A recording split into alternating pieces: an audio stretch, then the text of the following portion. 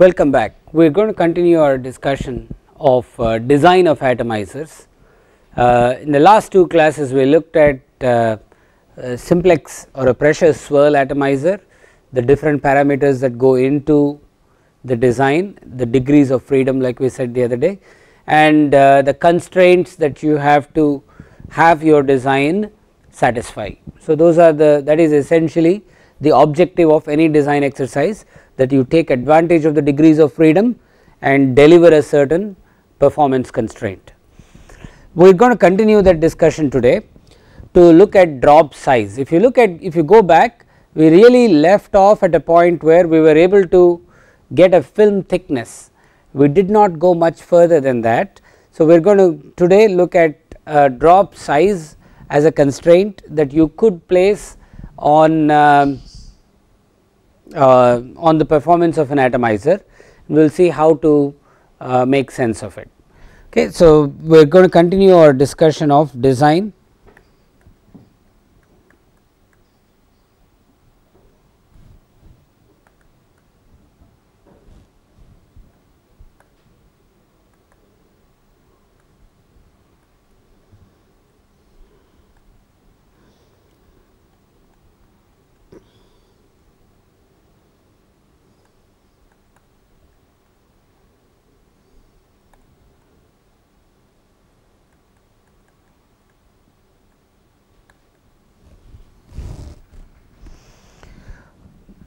Now, one of the ways in which drop size has been factored into spray equations is through the use of linear instability analysis. We looked at that.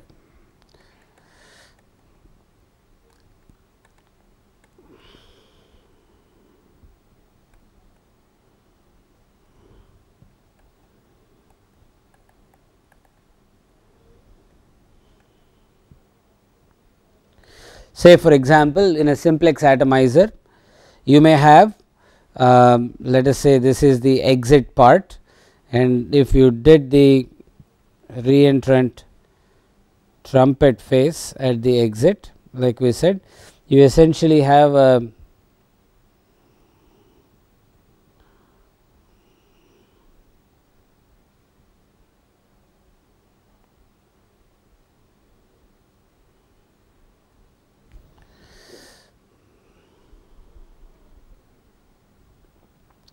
liquid film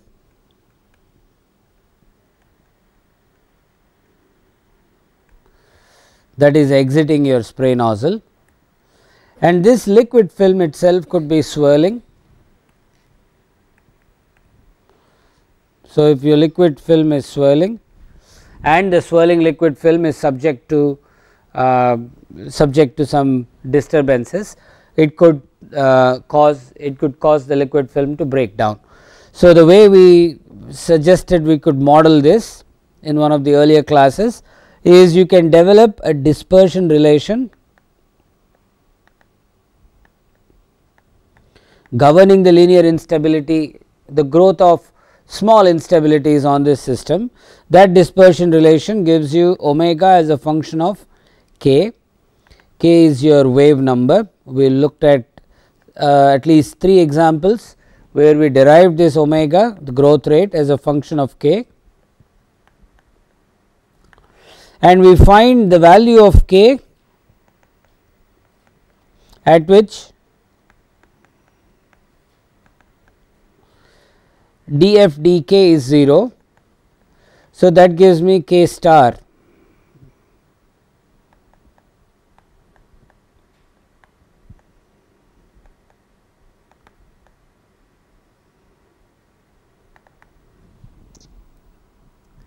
This k star is the wave number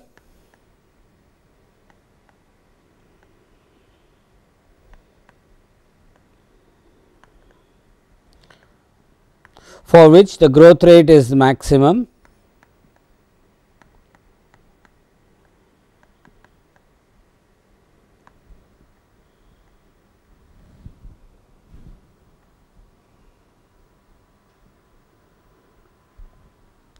Which means that in a very short distance away from the nozzle, that particular wave number is going to dominate the structures, the fluid structures in the liquid sheet or in the liquid film.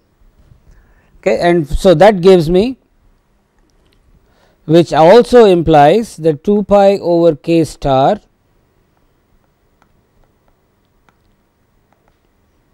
is the characteristic size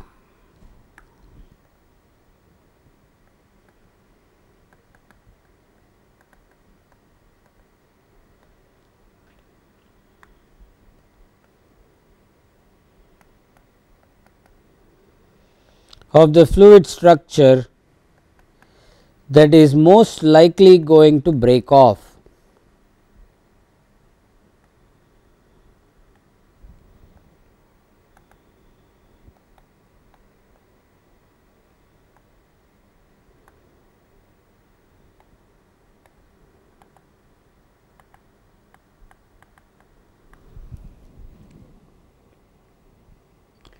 So, here is a way I can relate the nozzle performance or the parameters of the associated with the flow inside the nozzle to a structure that could likely break off from the liquid sheet, which could further coalesce to form a drop further downstream. So, to start with, I have this linear instability modeling allows me to go from internal flow inside the nozzle to external flow. We looked at the models due to Giffen and Murazov and Xu et al, where you are able to take internal flow, the swirling flow inside a swirl chamber and predict a film thickness, a film swirl velocity, a film axial velocity, and those will form inputs to your linear instability model, which could give rise to a dispersion relation that in turn gives rise to drop size.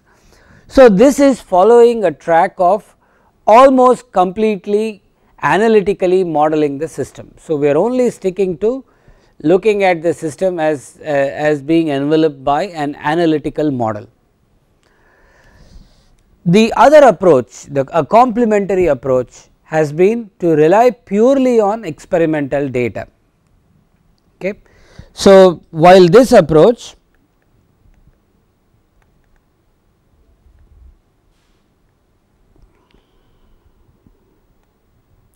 takes us from internal flow in the nozzle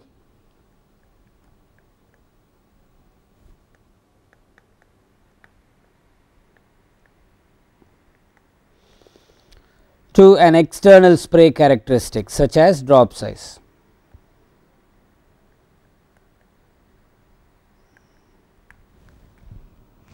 Okay, using pure and using only analytical tools for the most part. Other than that 1.17 factor that we put in front of the CD equation, if you go back to the last lecture, everything else was purely analytical and the model worked even without the 1.17 correction factor. Okay. You are just off by about 15%, which is not too bad. Okay. The other complementary approach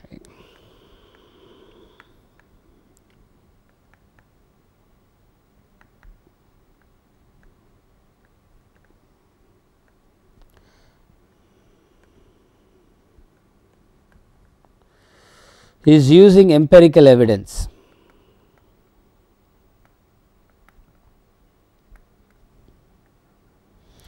So, what do I do in this approach?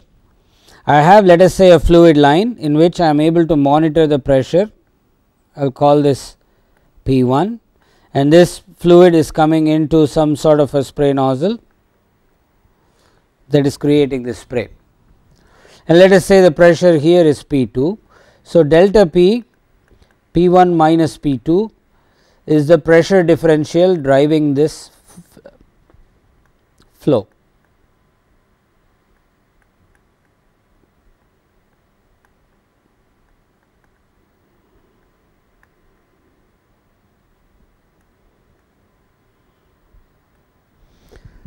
So, in return for the pressure differential, I could get some Q, which is a volume flow rate,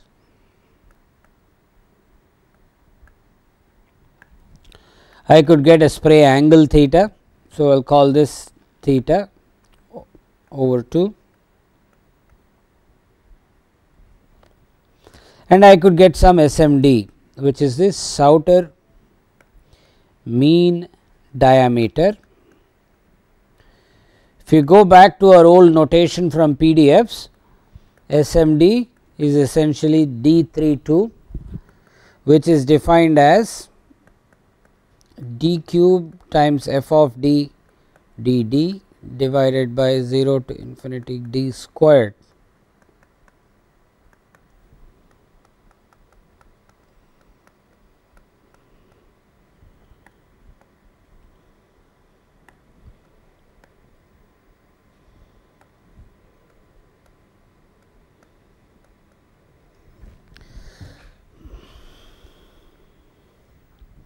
F of d is my drop size PDF, and D32 is defined as the third moment, which is integral 0 to infinity d cubed f of d dd divided by 0 to the second moment, which is 0 to infinity d squared f of d dd.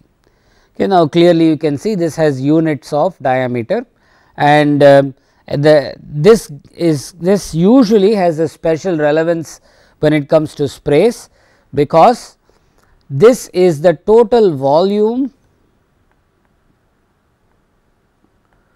per unit surface area. We looked at this early on, and the total volume per unit surface area has a relevance to a lot of spray applications. So, I can now, let us say we have looked at Q, the volume flow rate, in terms of the pressure, and the Q is not directly related to the pressure, but the way we found Jones correlation, for example, gives us a way to relate CD, the discharge coefficient, to everything else that is related to the spray geometry. Okay. So, I can similarly find a correlation for the spray angle in relation to the other geometry features. We in fact did that, although we found an analytical expression based on inviscid flow theory that seems to work reasonably well. And we also found that, really speaking, in a commercial spray nozzle, they do not rely on the fluid mechanics inside the nozzle to give us a certain spray angle. They use Coanda effect, which is much more effective and provides much finer control over the spray angle at the exit. Okay. What we are going to do today is look at Sauter mean diameter, and how Sauter mean diameter is in turn related to the properties inside the nozzle. Okay. So, again, like I said, there are two approaches. The first approach is using purely analytical tools such as inviscid flow theory and linear instability theory. That does go fairly close to predictions, fairly close to measured values, but the best bet for most design level tools would be to use empirical correlations, and so we are going to look at a few such empirical correlations today. So, what sort of empirical correlations are available?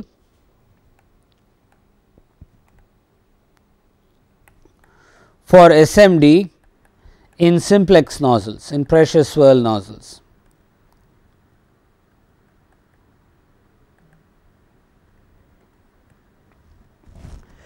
One of the first and early works is due to this man Radcliffe,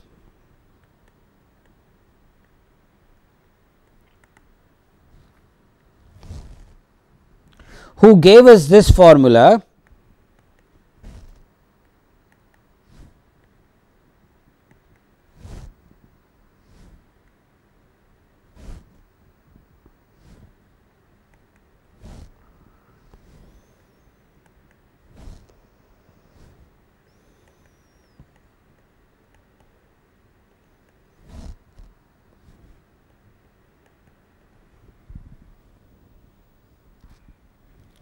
Okay. So, just to get the nomenclature right, sigma is surface tension, nu L is liquid kinematic viscosity,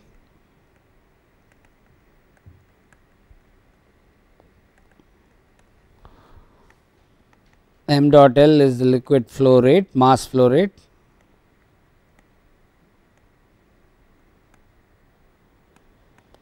and delta P is the pressure difference.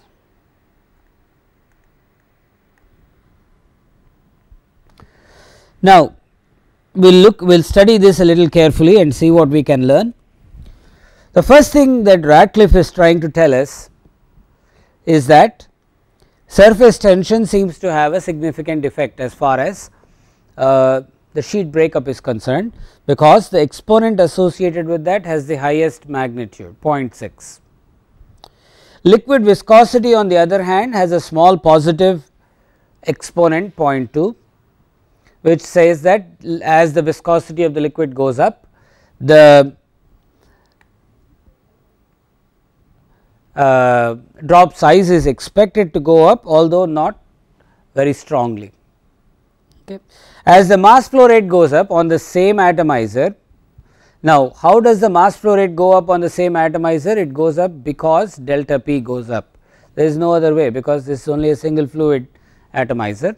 So, as delta P goes up, mass flow rate goes up, and as a result the increased mass flow rate gives us a outer mean diameter that is slightly higher, but the delta P is raised to the power minus 0.4.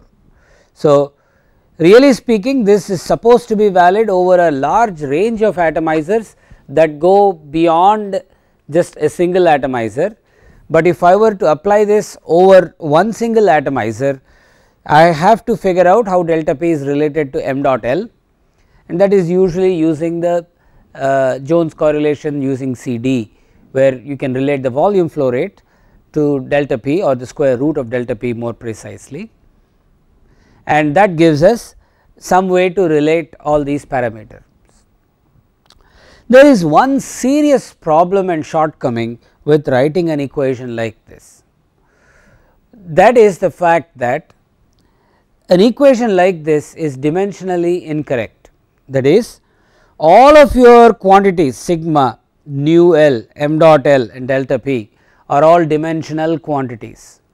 So, this number 7.3 is expected to have some weird units to it, such that the right hand side, all of the quantities on the right hand side raised to those powers give you a length scale, give you units of micrometers or some drop size unit, which is what is on the left hand side of this equation. So, one of the biggest problems with an equation like this is that it is dimensionally incorrect.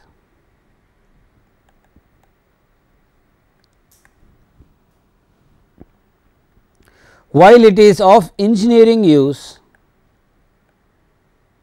meaning I can convey information to a fellow engineer through an equation like this, but I will have to give the fellow engineer a lot of other information about what unit system should be employed for sigma, for nu L, for m dot L, etc.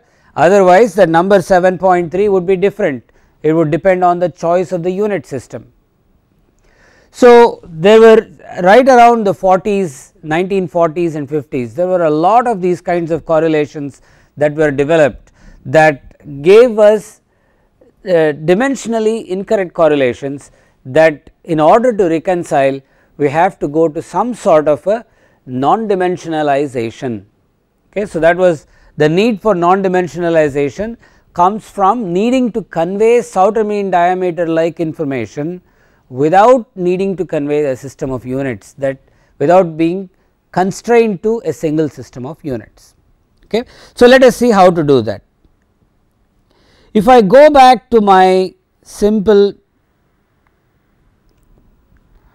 model of a liquid film exiting the simplex nozzle, and I want to make a list of all the quantities that are my design variables. So, in this simple problem,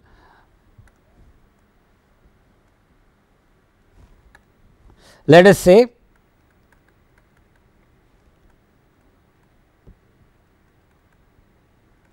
list of dimensional quantities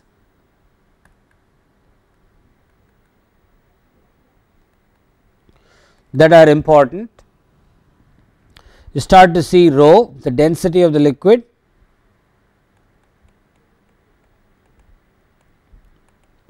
sigma L, which is surface tension, mu L, which is liquid viscosity, m dot L, which is liquid mass flow rate,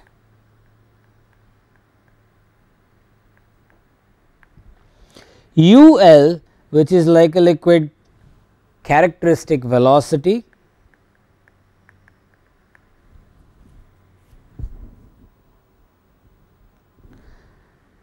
and let us say d0, which is that distance, the exit orifice diameter.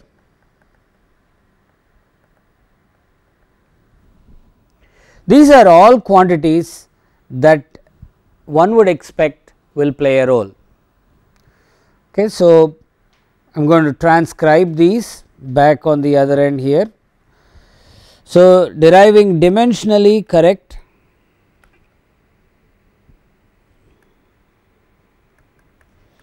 SMD correlations involve taking this list of quantities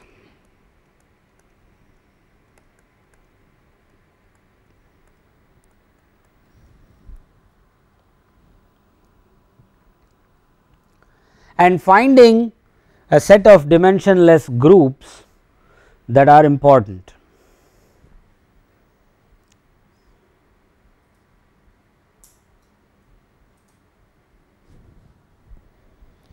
So, if I go through this, I have 1, 2, 3, 4, 5, 6. If I go through the dimensionless grouping, I am expecting to find 3 dimensionless groups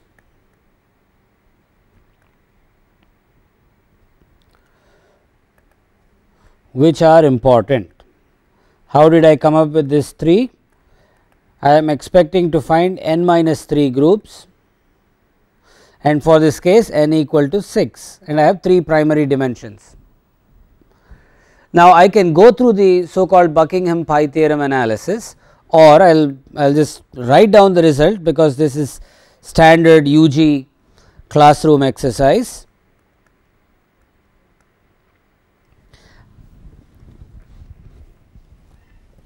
I have the Reynolds number, Weber number, which is given by rho L,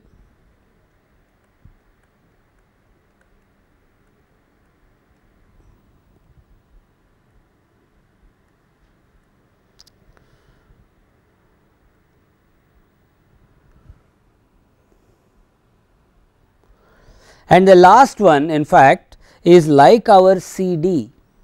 Okay. I will call this alpha, which is essentially m dot L divided by rho L U L d 0 squared. Coming to think of this, the denominator here has units of mass flow rate,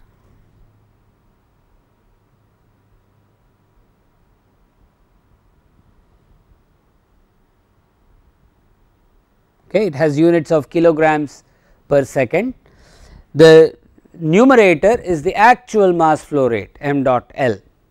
Okay. So, if you go back, this essentially represents this is like our x,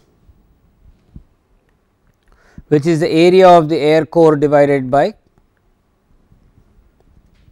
although not exactly the same, it is like our x essentially. It gives us the effect of the air core at the exit. Now, if you go back, I need we can now figure out a way to correlate all of these variables to their respective dimensionless groups.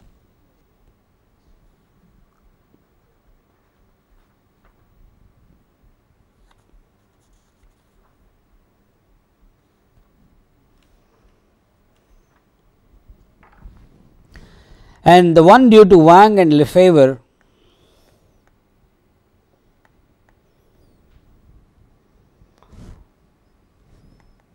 is the most general in this regard, and what that gives us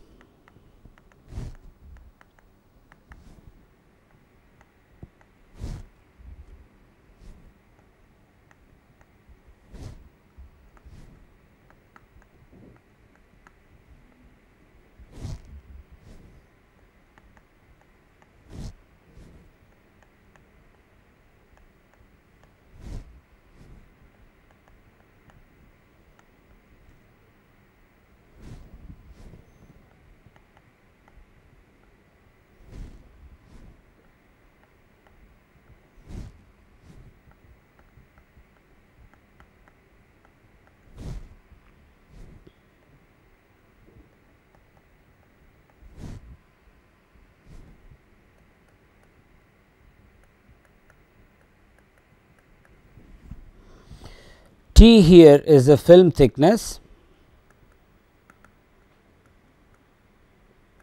that can be obtained from inviscid theory.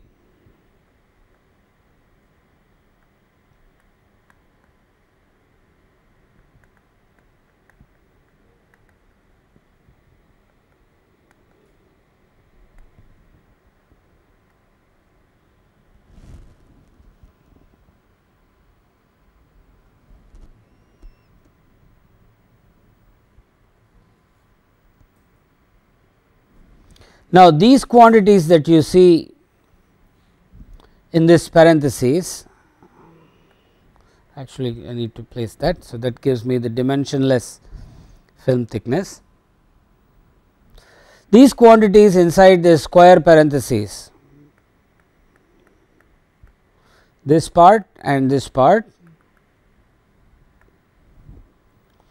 are essentially dimensionless groups that are functions of the Reynolds number and the Weber number. So, some combination of Reynolds number and Weber number give us, and alpha give us these groups.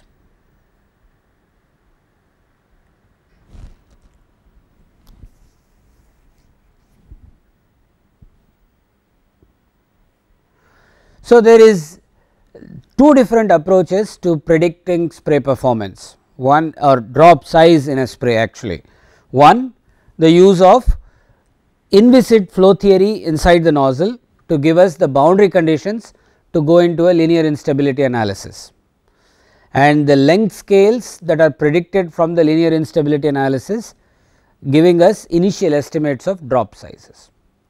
The second approach is to purely go to an empirical correlation based approach, where we relate the input parameters to the nozzle to the parameters of the performance of the nozzle, meaning SMD. So, SMD I can write down a correlation of the form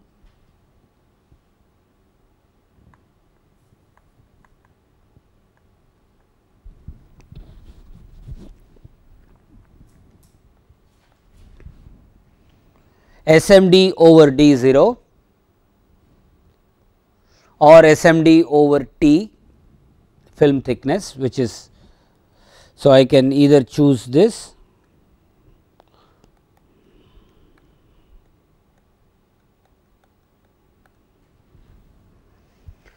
equals C1 times R e power A times Weber number power B alpha power C. One of the biggest advantages of writing this down is that this would be dimensionally correct,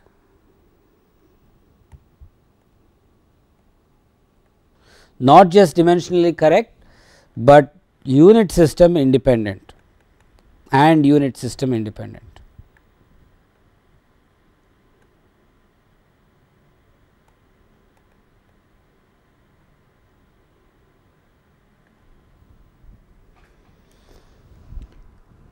Because I can choose whatever system of units for the dimensional quantities, the Reynolds number comes out to be the same. Now, there are different studies out there where you can take a wide range of sprayed measurements and correlate this quantity SMD over D0 or SMD over T plotted versus RE and Weber number and alpha, and these coefficients C1, A, B and C can be obtained through regression. Okay. So, now let us move on. This is as far as understanding spray performance for simplex nozzles are concerned. So, let us talk about air assist atomizers now.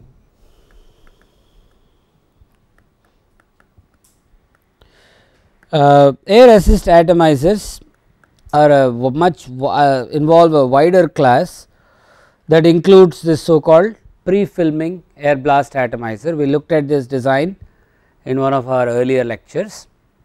So, essentially what we have here is air coming down the middle and liquid that is spilling over from this passage. So, you have a liquid film that is spilling over, that you have, that is impacted by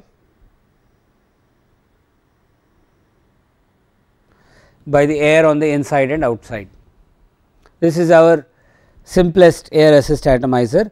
Let us take a case where there is no air on the outside. So, we are going to, just for the sake of our argument, we will keep it simple. We will look at air only on the inside, that is swirling, and we have a liquid film coming out. So, right away I know that one of the indicators of drop size is going to be this thickness T, that is called the pre-filmer liquid thickness.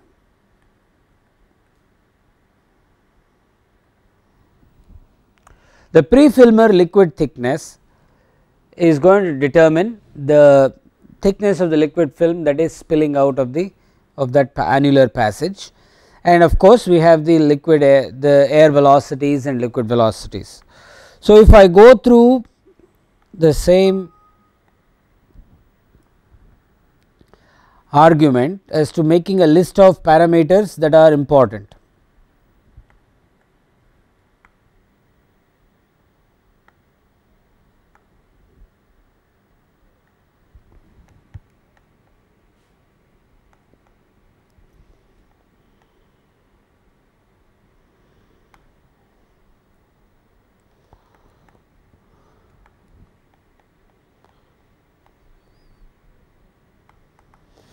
I have liquid density, liquid velocity,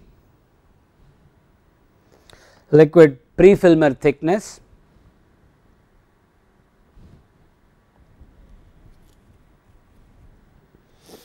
liquid viscosity, surface tension potentially,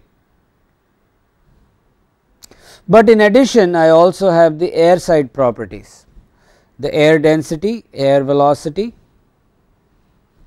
the air side length scale, like a diameter of that inner air passage. Actually, I could even include air viscosity, okay, but we are going to experiments have shown that that effect is small, but let us just say we will keep it simple, and this is going to give us 1, 2, 3, 4, 5, 6, 7, 8 dimensional parameters.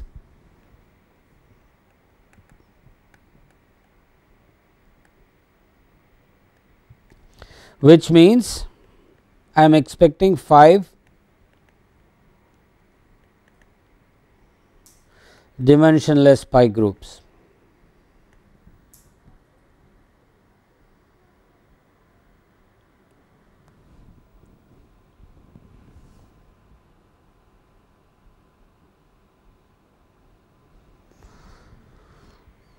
So, I am going to write down the ones that people have shown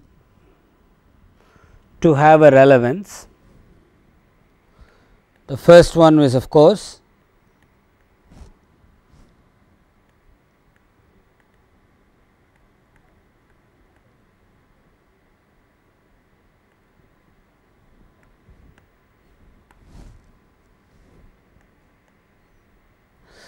we will make it simple and define this based on D0.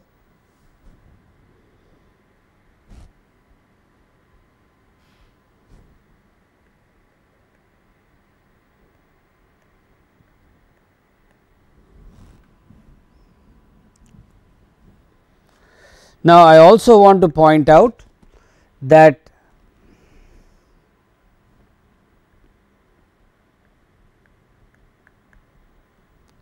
Ohn-Zorge number is very often defined as the square root of the Weber number divided by the Reynolds number.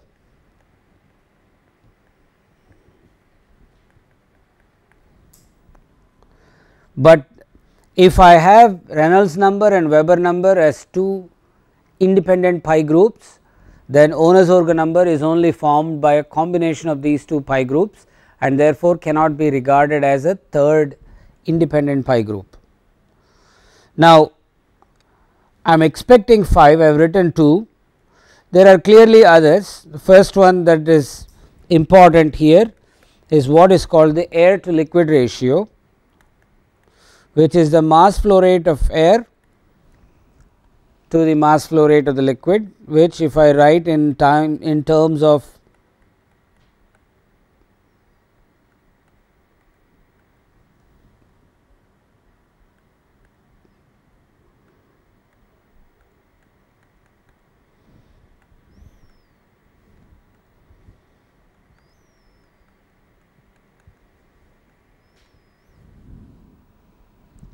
which in terms of the liquid densities and liquid velocities can be written in that form, although it is easiest to treat this group in terms of the mass flow rates itself, because this is directly measurable. Anytime you do a test, you have mass flow rate measurements, and therefore, it is much easier to relate them directly through the air to liquid ratio.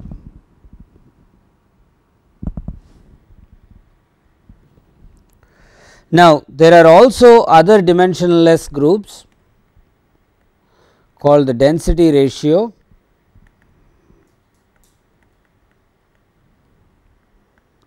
or the momentum flux ratio,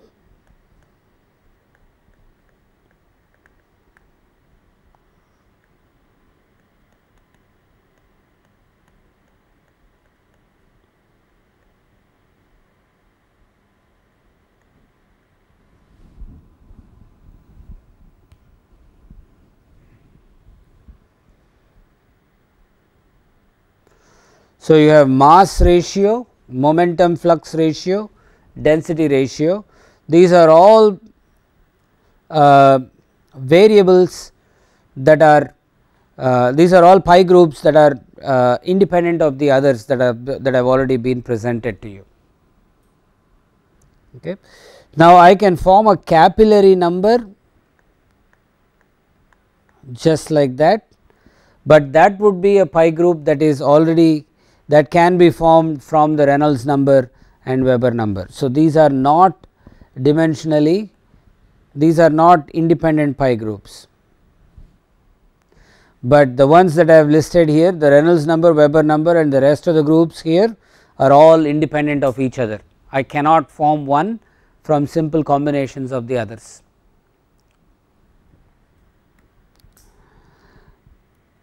But if I define u a to u l, which is simple velocity ratio,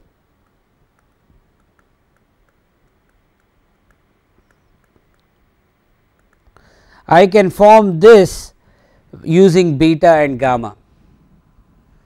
So, if I take gamma divided by beta, square root gives me this delta. So, this velocity ratio would not be an independent pi group, but beta, gamma and the air to liquid ratio are all independent pi groups.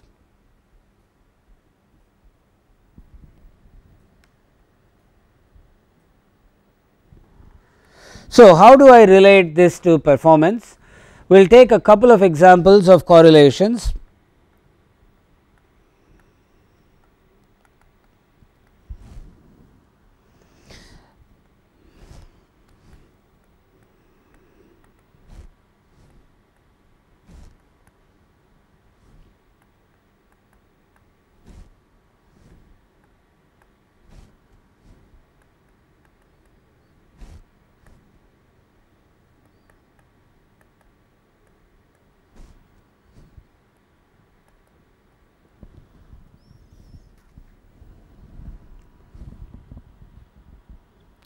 Here is one correlation due to Elcott et al.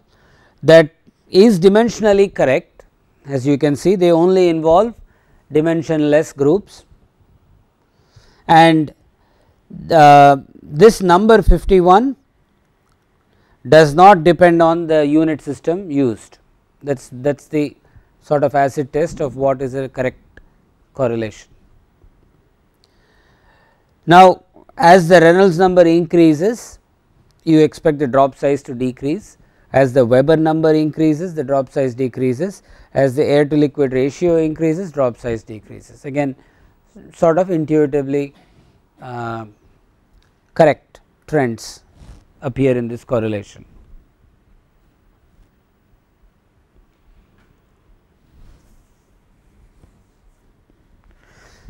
When I include the effect of the, so this is for a classic external mix air assist atomizer.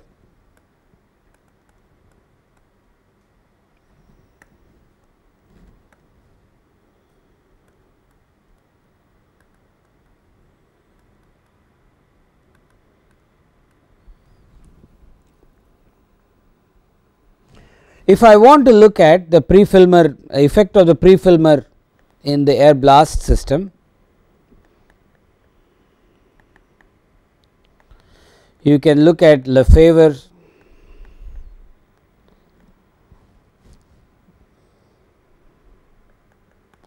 textbook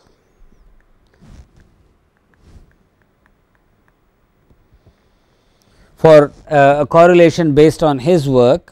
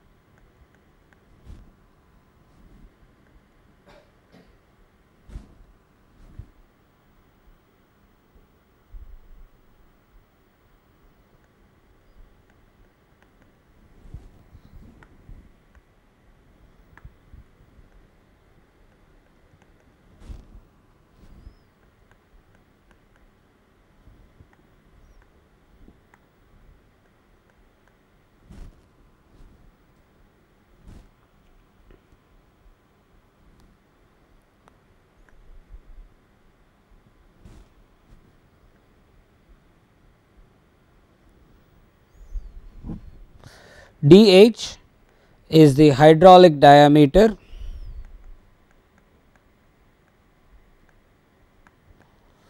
of the pre-filmer passage.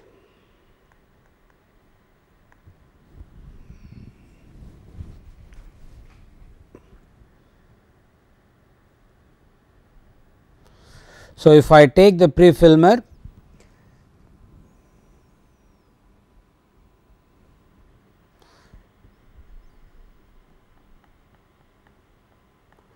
this is the area of the pre-filmer.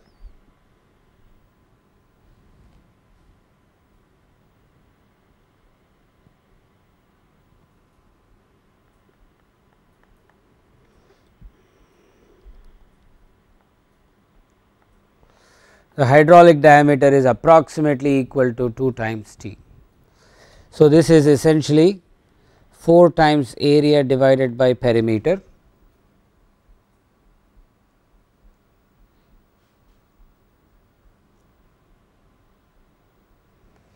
That gives us, for a circle, dH would exactly be equal to the diameter of the circle. The numerator here is the cross section 4 times the cross sectional area available to the fluid flow, which is pi d 0 times T, the thickness of the pre-filmer. The denominator is the total wetted perimeter, which is actually equal to pi d 0 on the inner side plus pi d 0 plus the tiny thickness pi d 0 times pi plus pi 2 T. the wetted perimeter in this case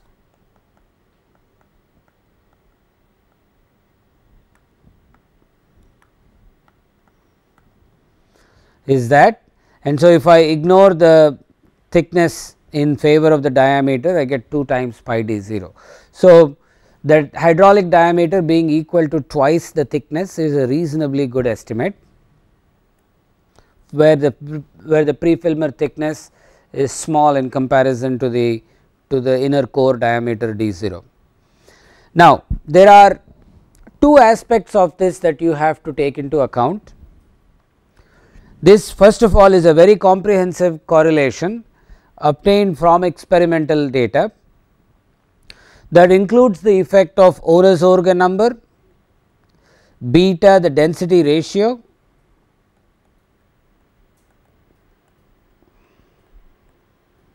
and Weber number,